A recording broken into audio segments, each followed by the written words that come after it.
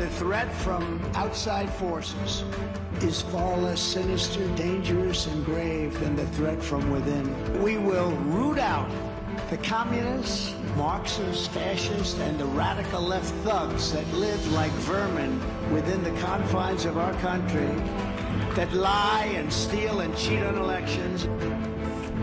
Donald Trump vowing to, quote, root out the political left. That was a speech he gave on Veterans Day. As Trump is seeking a second term, he continues to repeat false claims about election fraud. And our next guest has a whole new book telling about the origin story of Trump trying to tear down the guardrails of American democracy and the right-wing media's mission to put him back in office in 2024. We are so happy to be joined by our friend and former CNN anchor, Stelter. He's the author of Network of Lies, the epic saga of Fox News, Donald Trump, and the battle for American democracy.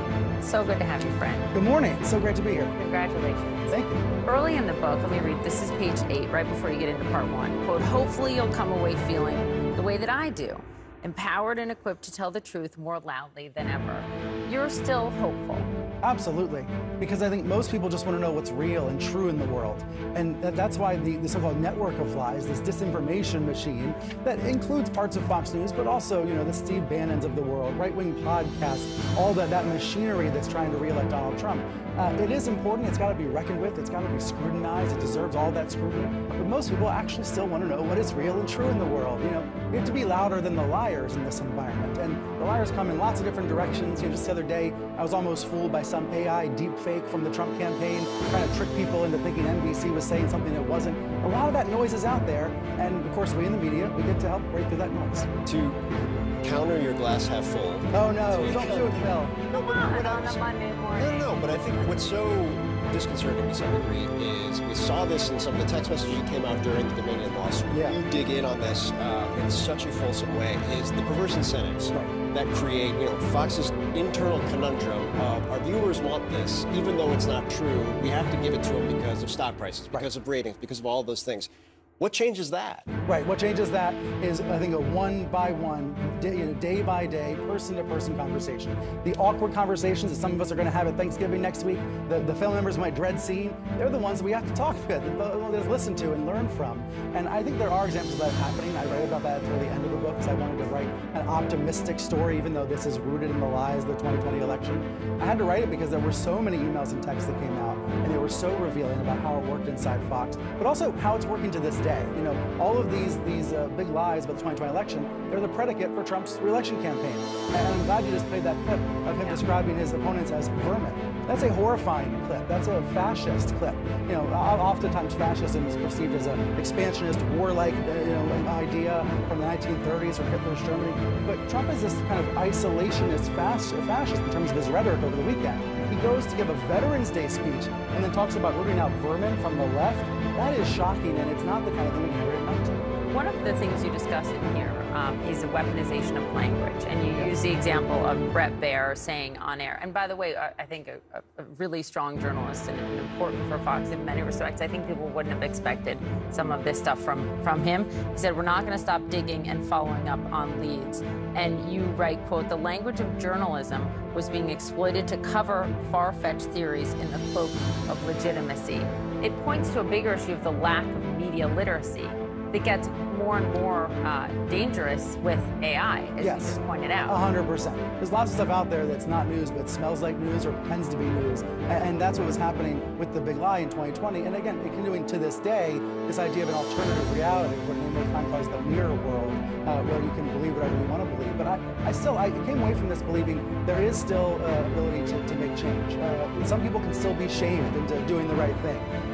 There are many Republican lawmakers, elected officials, who are still in a reality-based environment who do want to do what's best. Of course, what they're up against is that kind of extremist rhetoric. What goes through your head when you see photos or tweets from the UFC fight over the weekend and Trump standing with Tucker Carlson after saying he could be vice president? So interesting. I think clearly Trump is trying to dangle the idea of an alliance with Tucker Carlson. Tucker Carlson's the kind of figure, even though he's been diminished since being fired by Fox, he's not reaching nearly as many people as he used to. He's trying really hard, though, to create a new media brand on the site formerly known as Twitter. He wants to be seen as a Trump ally, even though, of course, he famously said in the Dominion messages that he hated Trump passionately. The reality is, guys like Tucker Carlson, they think they can out-Trump Trump. They think they're smarter and more effective than Trump. In some ways, that might make them more dangerous. Big picture, you write about the lack of civility. And as we look forward and what's to come, also the end of an era at Fox.